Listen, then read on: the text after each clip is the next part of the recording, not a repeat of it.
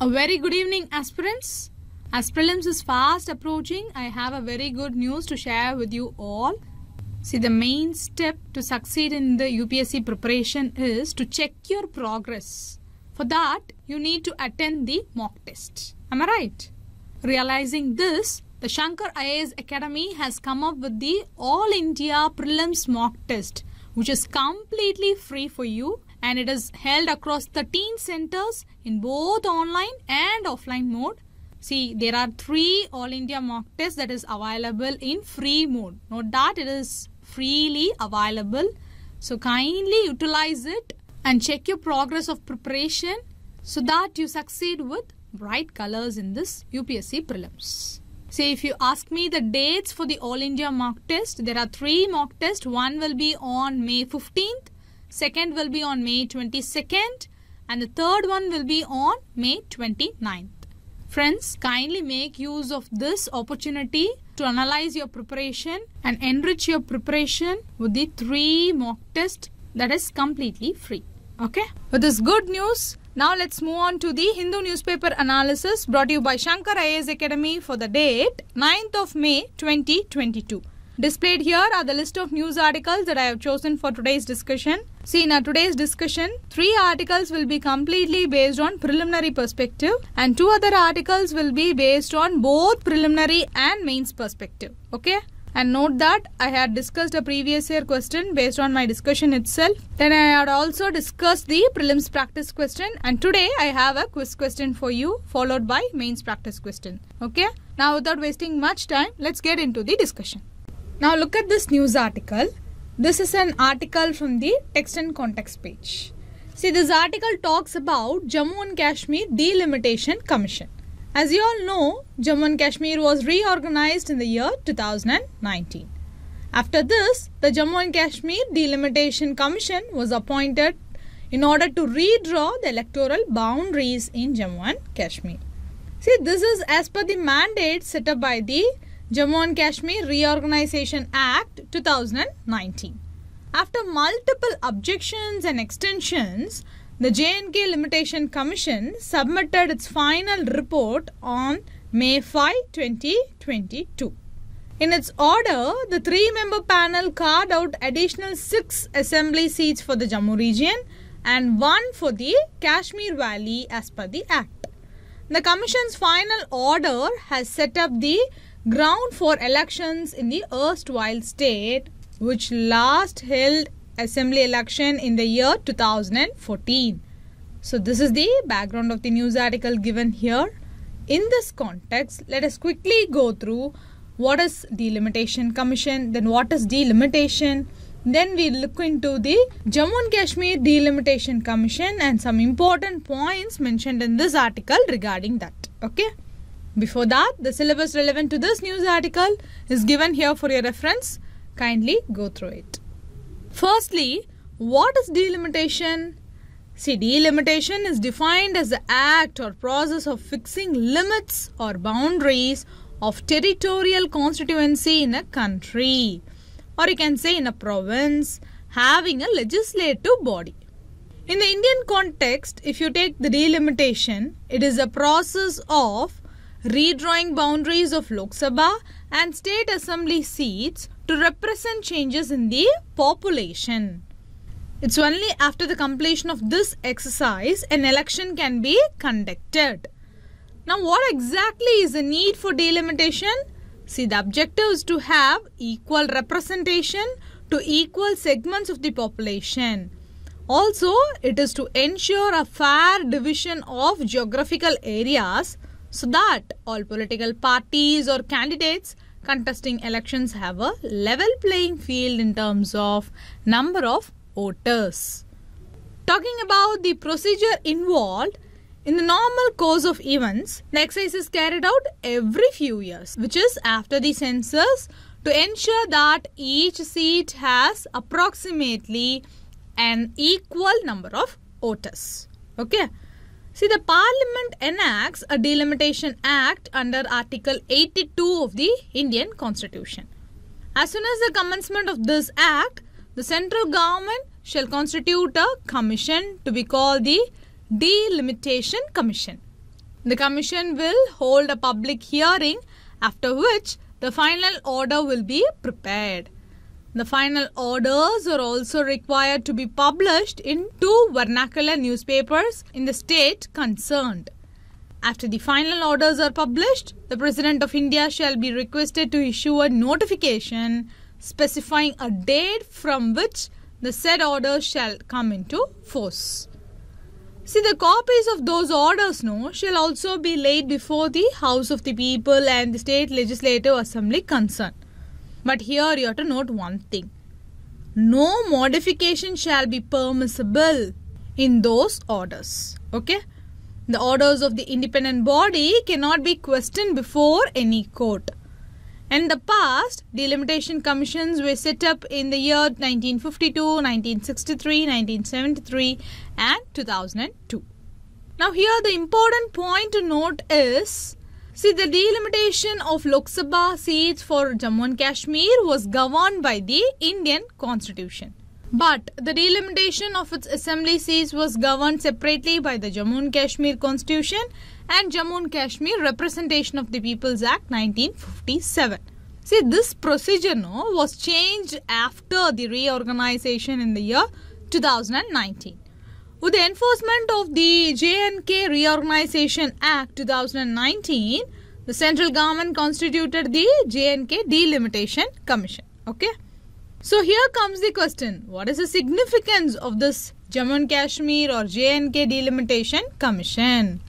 See, the last time a delimitation exercise was carried out in Jammu and Kashmir was in the year 1995 based on 1981 census. Jammu and Kashmir was under President's rule at that time. There was no census in 1991 in Jammu and Kashmir due to the tense situation in the valley. In the year 2001, the Jammu and Kashmir Assembly passed a law to put the delimitation process on hold up to 2026. Later, the centre set up a delimitation commission in March 2020, which is 6 months after the state of Jammu and Kashmir was bifurcated and reorganized as the Union Territory of Jammu and Kashmir and Union Territory of Ladakh. Okay. See, the commission was tasked with delimiting the Assembly and Lok Sabha constituency in the Union Territory of Jammu and Kashmir based on the 2011 census. And note that it is in accordance with the provisions of the Jammu and Kashmir Reorganization Act 2019 and the Delimitation Act 2002. Okay. The panel was given a year to complete the delimitation plan but was given 2 extensions. After considering submissions and considering factors like geographical features, communication means, public convenience and contiguity of areas, the Delimitation Commission released its final report on May 5, 2022. So what are the key takeaways from this final report? Firstly, the Jammu and Kashmir is split into 2 divisions, with Jammu having 37 assembly seats and Kashmir having 46. After the Commission's final draft, 6 additional assembly seats were earmarked for Jammu, that is, it was revised to 43. And 1 for Kashmir, that is, it is revised to 47 seats. The total number of assembly seats in the UT will increase from 83 to 90. The second key takeaway point is the Commission has recommended the Centre to nominate at least 2 Kashmiri Pandits to the Legislative Assembly. The third takeaway point is the panel has proposed 9 seats for the scheduled tribes. These will include 6 in Jammu, that is Budal, Gulabgarh, Rajouri, Mendar and Tana Mandi, and 3 in the valley, that is Gurs, Kangan and Kokarnag. See, 7 seats have been reserved for the scheduled castes in the Jammu region. The fourth takeaway point is the Commission has also recommended that the government consider giving displaced persons from Pakistan-occupied Jammu and Kashmir the representation in the Assembly, and this is to be done through nomination. The fifth point is, in its final order, the Commission has noted that it has considered the Jammu and Kashmir region as one single union territory. Okay. The sixth takeaway point is that the Commission has said it renamed 13 constituency. Why have they done so? They have considered the public sentiment in the region. That is why they renamed the 13 constituencies. Okay. So the final order of the Delimitation Commission for Jammu and Kashmir holds a lot of political significance. The completion of the delimitation exercise will pave the way for assembly elections, as this is a crucial step in the possible restoration of statehood for Jammu and Kashmir. Now coming to the point, what lies ahead? See, the Delimitation Commission for J&K has issued a notification of its final order in the Gazette of India. As per rules, the report has been published in newspapers. The centre will now fix a date from which the delimitation order will come into effect. Note that the Chief Election Commissioner has reported that the Election Commission will then rationalize the polling stations and revise the electoral polls. This will pave the way for much awaited first assembly polls in Jammu and Kashmir after being stripped of its special status in 2019. Okay, so that's all about this news article. See, I had made a point to cover the Delimitation Commission in prelims perspective as well as the mains perspective of the Jammu and Kashmir Delimitation Commission. See, in general, in preliminary examination, questions may arise based on the static portion, which is about the Delimitation Commission. But when it comes to mains examination, in connection with the current affairs, you will have a question that is based on the Jammu and Kashmir Delimitation Commission. So that is why we had covered the article in detail in both prelims as well as mains perspective. So with these key points in mind, now let's move on to the next news article discussion. Now let us take up this news article. See, it talks about Indian government's financial decisions. According to the author, India is not taking any sound financial decisions. This is noted in the backdrop of Government of India's disinvestment from Life Insurance Corporation, that is LIC. See, LIC is Indian state-owned insurance group and investment company.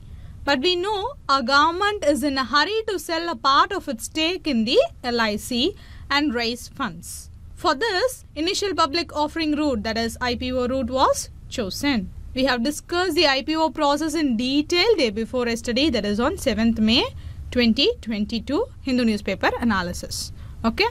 Other than LIC, no, in recent times, we have witnessed disinvestment in many other public sector undertakings as well.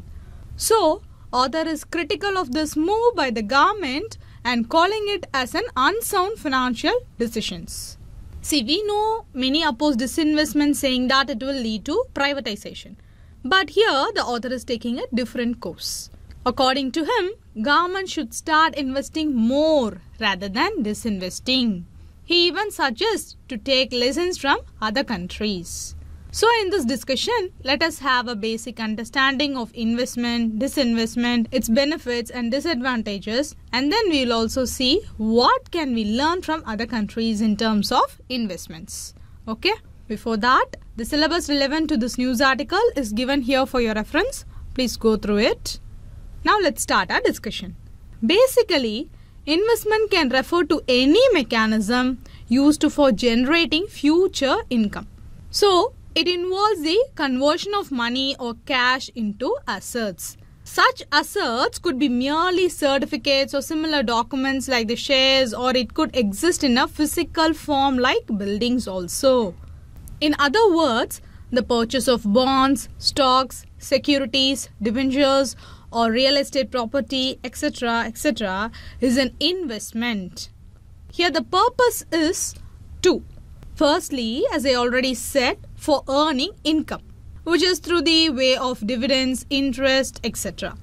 See, dividends are the sum of money paid regularly by a company to its shareholders out of its profits or an retained earnings. Okay. So, through dividend, the investor gets her share in profits of the company. The second purpose is for capital appreciation. Here there is increase of investment's value. Then what is disinvestment? See, disinvestment involves the conversion of money claims or securities back into money or cash. So the assets held are converted into money. Overall, disinvestment is the action where the organization or government is selling or liquidating an asset or subsidiary. It is also called as divestment or divestiture. So in case of government disinvestment, it typically refers to sale from the government partly or it may also be fully. Okay. And the sale is from a government owned enterprise like public sector units or central public sector enterprises. Okay. Here the basic objective is to put the national resources and assets to optimal use, particularly to release the productive potential of public sector enterprises. See, disinvestment is done for 3 reasons. It is done as a way to bear losses from a non-performing asset. It is done as a strategic move for the company like exiting a particular industry. Most importantly, it is done for raising resources to meet general or specific needs. Like in case of government, it is done to bridge the government deficit. Now, know that there are primarily 3 different approaches to disinvestments from government's perspective. First one is minority disinvestment. Here, government retains a majority stake in the company, typically greater than 51%. This ensures that management control of the company remains with the government. Here example includes the issue of Power Grid Corporation of India Limited, Rural Electrification Corporation Limited, NTPC Limited, then NHPC Limited, etc. etc. The second type is majority disinvestment, in which the government after the disinvestment retains a minority stake in the company. That is, it sells off a majority stake, and historically majority disinvestments have been typically made to strategic partners. See, these partners could be other central public sector enterprises themselves. For example, merger of Bongayan Refinery and Petrochemicals Limited to IOC, Madras Refineries Limited to IOC, etc. Alternatively, these partners can be private entities also, like the sale of Modern Foods to Hindustan Lever, Balco to Sterlite, etc. Now, the third type is complete privatization. See, it is a form of majority disinvestment wherein 100% control of the company is passed on to a buyer. So here there is shedding or removal of the ownership or management of a government-owned enterprise. Examples include sale of 18 hotel properties of India Tourism Development Corporation. Sometimes disinvestment and privatization are often loosely used interchangeably, but there is a vital difference between the two.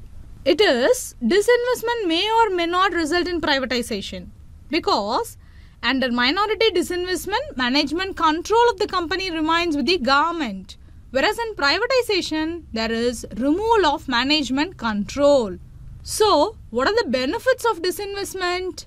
Firstly, it helps in raising valuable resources for the government. Secondly, the government can focus more on core activities such as infrastructure, defense, education, healthcare, etc. etc. It also results in a leaner government with reduction in the number of ministries and bureaucrats. This can be attributed to the slogan of the current government, that is minimum government and maximum governance. Fourthly, it benefits the markets and economy by bringing about greater efficiencies as a whole. Fifthly, it also benefits the taxpayers. This is the case when the current yield on these investments is abysmally low. So letting them go serves the long-term interest of the taxpayers. Then it benefits the employees too through various means like monetary gains through preferential issues of shares, pay raises, greater opportunities and avenues for career growth. Finally, it benefits the public sector units by providing greater autonomy which leads to higher efficiencies. Even beyond these benefits, there are notable drawbacks. First one is the loss of public interest. See, the public sector units are resources of the nation. They belong to the people. By selling them to private companies, government is seriously affecting people's welfare. The second drawback is it also instills the fear of foreign control over the divested assets. Particularly if a company is doing business in natural resources, then disinvestment of the company gives the corporate investors control over it. Okay. And the third drawback, an important drawback, is jobs of lakhs of workers in the public sector units will fall in danger. See, due to these drawbacks and the fault in basic objective behind disinvestment, author is saying it is a wrong option. Author believes that disinvesting for raising resources to meet the needs will not solve the problem, and India is losing on its ability to invest overseas. So if the objective is to raise funds or resources, author suggests to focus on government investment, especially overseas. This is not a vague suggestion, but a carefully studied one based on examples of countries like Singapore. See, Singapore government's investment runs in lakhs of crores of rupees. One of the important major players is the Government of Singapore Investment Corporation, that is GIC. See, it is a private company wholly owned by the Government of Singapore. It is a sovereign wealth fund. See, GIC is a global long-term investor that invests internationally in long-term in equity and equity-like assets. It does not own the assets. Rather, it acts as a fund manager and looks after Singapore's foreign reserves also. According to author, in the last 20 years, the money invested has doubled in real terms. Currently, its total investments amount to about 55 lakh crore. It even owns shares in India worth about 1.09 lakh crore. So, this GIC investment itself is bigger than Indian government's budget expenditure, which stood at 39.45 lakh crore for 2022 to 2023. Here you have to think of this point keenly. Note that the returns or dividends from these investments are used for many purposes, including the public welfare. So what author wants India to learn from GIC or Singapore? First, to invest funds overseas, and that too largely in the financial markets in long-term assets like in stock equity. According to the author, such investments will give more returns than the disinvestment. Second, do not take risky decisions. Third, also make use of wealth management and dividends for revenue generation. So overall, is the author suggesting to do away with disinvestment? No. The smaller and loss-making public sector units can be disinvested. On the other hand, the profitable ones have to be reformed. Such reformation should definitely include bringing in talent from private sector, which can be used for the greater public good. Understood? So that's all about this news article. See, the types of disinvestment that we study in the discussion will be very much useful for your preliminary preparation. Whereas the remaining part of the discussion is very much relevant for your mains preparation. So make note of all these points and you can straight away use it in your answer writing in mains. Okay? So with these key points in mind, now let's move on to the next news article discussion. See this article here. This article is with reference to the interview given by retired Lieutenant General D.S. Hoda regarding the line of actual control. Note that he was the former General Officer Commanding-in-Chief of the Northern Army Command who dealt with both China and Pakistan during a 4-decade-long military career. So in this context, let's briefly discuss about the line of actual control and then we will see in brief about the interview. Okay? See, line of actual control or LAC is the demarcation that separates India controlled territory from the Chinese controlled territory. So you can understand that LAC is going to lie between India and China. Okay. Note that the length of the Sino-Indian border is 3,488 km. The border traverses the Union Territory of Ladakh, Himachal Pradesh, Uttarakhand, Sikkim and Arunachal Pradesh. Then the LAC in its wider sense is the effective border between India and China. Note this point, I am repeating it again. It is an effective border between India and China. Okay. It covers the western sector which include UT of Ladakh and middle sector which include Himachal Pradesh and Uttarakhand. It also covers the McMahon line in the east which covers Sikkim and Arunachal Pradesh. See, India claims that China occupies more than 38,000 square kilometers in the erstwhile state of Jammu and Kashmir in the Ladakh region. This region is known as Chechen. You can see the disputed area in this image. In the northeast, India recognizes the McMahon line and considers it to be the actual line of control between India and China. But China does not recognize the McMahon line. You can see the McMahon line in this image here. Having seen a background about the LAC or line of actual control, now let's see some takeaway points from the interview of Mr. D.S. Hoda. Firstly, he said India still haven't achieved what it wanted in terms of disengagement and de-escalation in the disputed areas. See, there has been some progress in the areas of hot springs and in the north and south bank of Pangong Tso. But in other areas, there are no progress. And secondly, regarding the border tensions along LAC, he said the tensions are going to remain and we are going to see a stronger deployment of soldiers along the LAC. There are going to be changes in border management protocols and how we look at LAC management. And thirdly, he said restoring patrolling points must be one of the key elements of our negotiations with China. Okay. Then he said in the past 6-7 years, the CBMs had been slowly diluted. See, CBMs are nothing but confidence building measures. See, the confidence building measures are planned procedures to prevent hostilities, to avoid escalation, to reduce military tension and to build mutual trust between the countries. See, there is confidence building measures between India and China, but they are not followed. For example, for patrolling behavior and patrolling patterns, the confidence building measure states that when patrols of both sides come face to face, they should go back after unfurling their banner. That is not happening right now. So it is mandatory to have a new set of confidence building measures.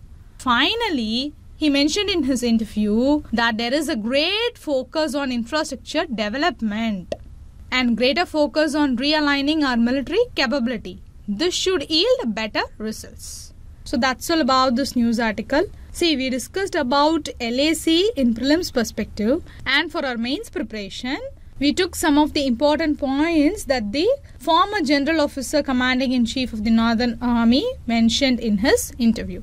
See, these points can be either used for your mains or you can use it even in answering your interview-based questions. Okay. And since he has more experience, whatever measures he had shared can be quoted in your mains answer and definitely it will enhance your answers. Okay. So with these key points in mind, now let's move on to the next news article discussion. Look at this news article. This news article states that Indigo Airlines barred a differently abled child from boarding a flight at the Ranchi airport.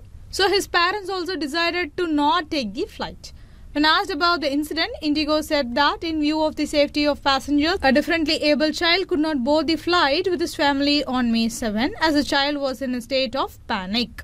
The ground staff waited for him to calm down till the last minute, but to no avail. Further, the airline provided them a hotel stay and asked them to fly the next morning. This is the crux of the news article given here.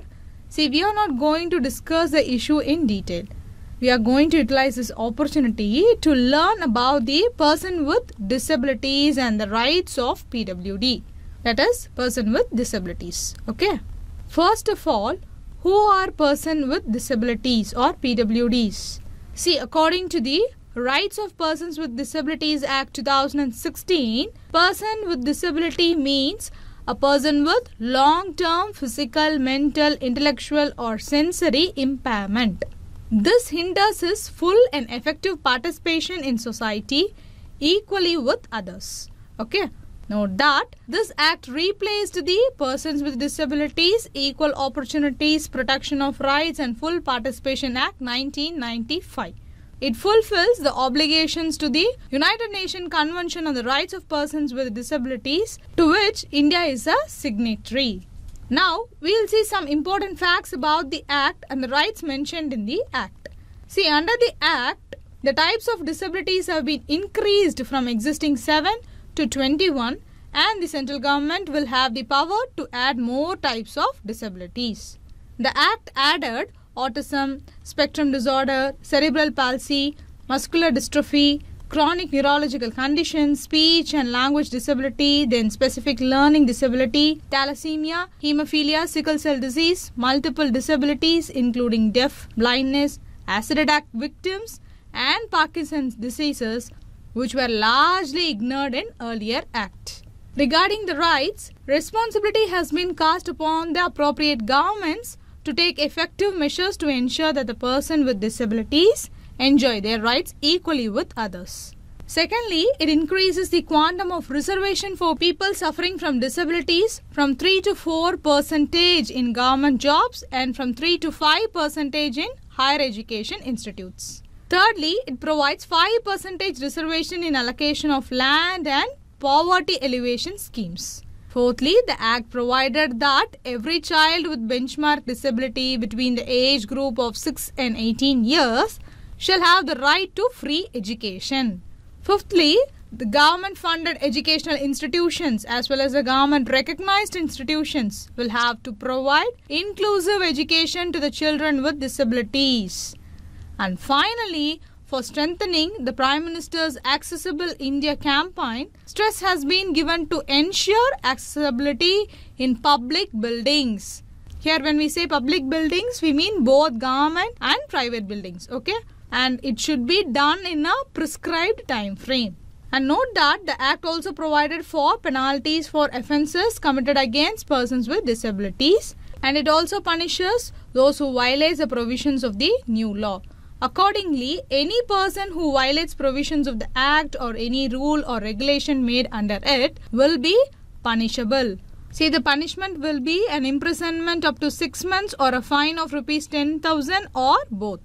For any subsequent violation, imprisonment of up to 2 years or a fine of rupees 50,000 to rupees 5 lakh can be awarded, or both can be done. Okay.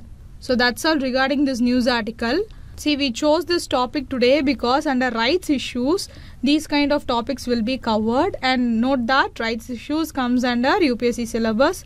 That is why we had discussed about this topic today, and it is relevant for your preliminary examination. You might not believe me. I'll discuss with you a previous year question which had been asked in the year 2011 prelims, which is completely relevant to this topic. Okay. So with these key points in mind, now let's move on to the next news article discussion. Look at this news article. This news article is with reference to the State of the World's Birds Report.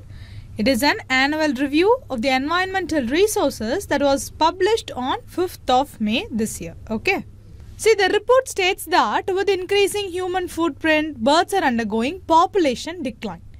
The report also notes that humans eat 14% of the world's surviving species of birds. The report indicates that the use of 37% of the surviving bird species as common or exotic pets and 14% as food are examples of direct overexploitation. So in this context, let's learn about the state of India's birds report, and also we'll see about this State of World's Birds Report. Okay. See, this topic is very much relevant to your preliminary examination. That's why we are taking this news article for today's discussion. Okay. First, let's start with the State of India's Birds Report.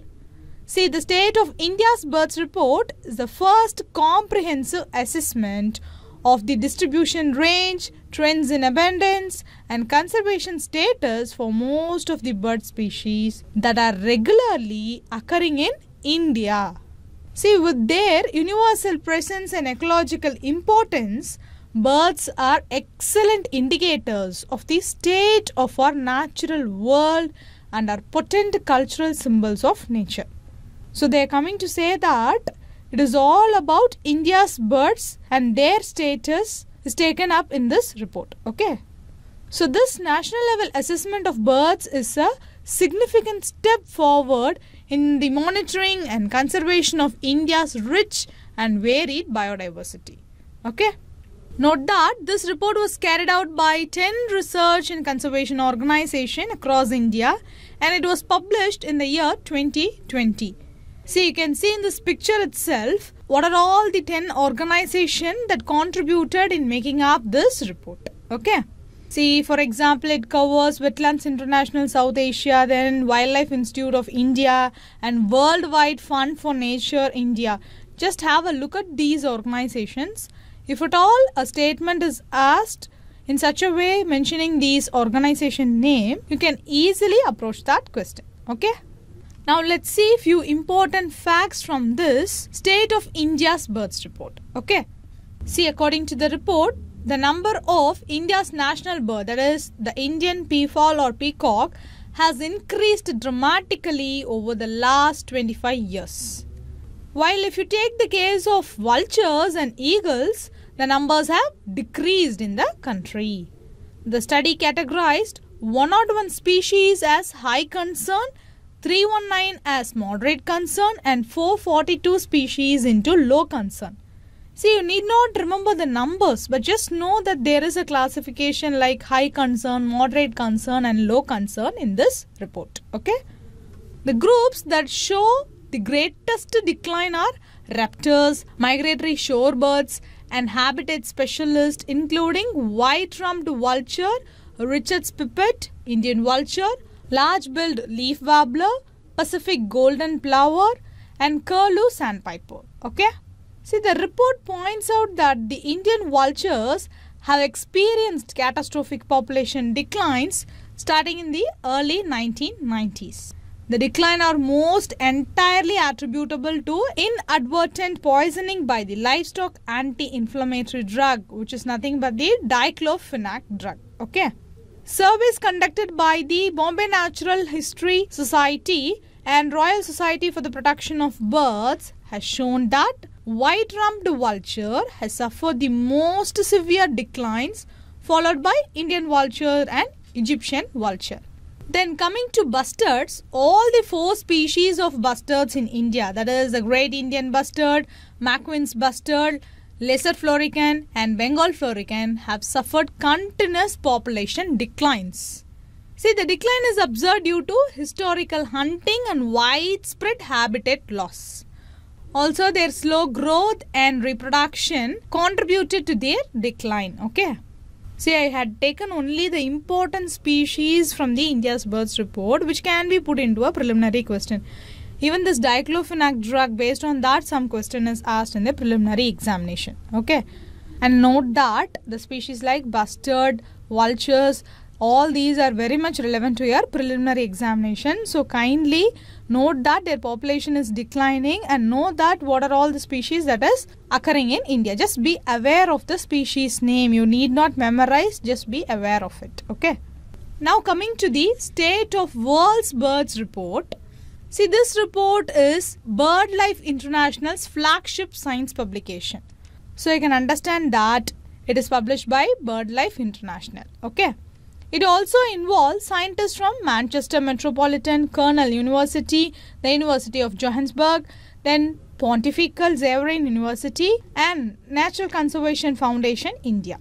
So what does this report does? See, it reviews changes in avian biodiversity using data from the IUCN's Red List, that is International Union for Conservation of Nature's Red List.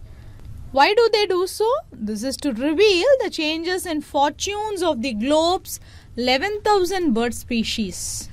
The recent report states that nearly 48% of existing bird species worldwide are undergoing population decline. Remember, 48% of the existing bird species are undergoing population decline. Okay. And the continued growth of the human footprint on the natural world has led to the degradation and loss of natural habitats as well as direct over-exploitation of many species. See, when you ask me what are all the threats that are causing this population decline, you can see from this image that was taken from the report showing what are all the threats that are causing the population decline. Here, dark color indicates the threat that causes most of the population decline, whereas light color causes less death when compared to the threats shown in dark color. Okay. For example, take agriculture, which causes more death than dams and water management. Okay. You can observe from this image the color difference, and you can observe that the color difference is to indicate the increasing or decreasing order of the threat. Now coming to the response that has to be taken or that was taken. See, during implementation of the 2013 to 2020 BirdLife strategy, 726 globally threatened species, that is 46% of the species, directly benefited from the work of the BirdLife partnership. See, these include European turtle dove, Streptopelia, then a focus for 35 BirdLife partners, then 13 species of albatross. See, all these have been benefited from the BirdLife International Marine Program. Then 15 critically endangered species that have been studied by the PhD students are supervised by the BirdLife staff. So we can understand that implementation of the BirdLife strategy and the cooperation of the countries in implementing the BirdLife strategy and following the instructions given in the BirdLife programs will help reducing the threat to the bird species, and thereby it results in increasing its population. Okay. So that's all regarding this news article. So in this news article, we saw about the state of world's birds report and the state of India's birds report and what are all the important points that are mentioned in the report. See, you cannot remember all the species that is mentioned in the report, but you can just be aware of the species that was mentioned frequently in the news article or those that are getting the status of critically endangered or endangered in the IUCN red list. Okay. Just be aware of the species name. That will help you in addressing the preliminary questions. So with these key points in mind, now let's move on to the next part of the news article discussion, which is the preliminary practice question discussion. See, the first question is taken from 2011 prelims. It is regarding our discussion on Rights to Person with Disabilities Act. Okay. See, if you had keenly listened to the discussion, you can easily arrive at the answer, which is option D, 1, 2 and 3.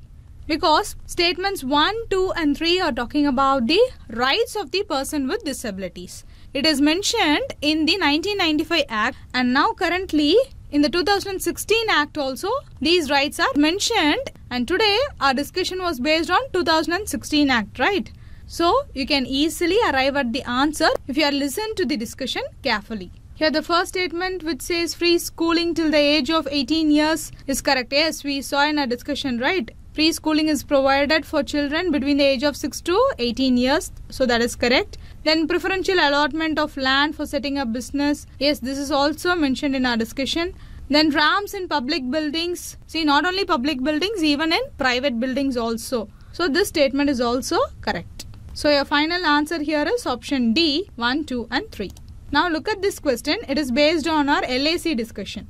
See, as we discussed, option 1 and 2 are correct. Why? Because it is what mentioning about the LAC. It is a demarcation that separates India controlled territory from the Chinese controlled territory. So it is correct. Then take option B. LAC traverses the UT of Ladakh, Himachal Pradesh, Uttarakhand, Sikkim and Arunachal Pradesh. That is also correct. But when you take option C, it is incorrect. Why? China recognizes the McMahon line is a wrong statement. China doesn't recognize the McMahon line and it does not consider it to be the actual line of control. India only has recognized the McMahon line and it is considering it to be the actual line of control. Okay. Since the question is demanding for not correct statement, option C is the correct answer. Okay. Now look at the last question. It is also regarding our Rights of Persons with Disabilities Act 2016 discussion. Okay.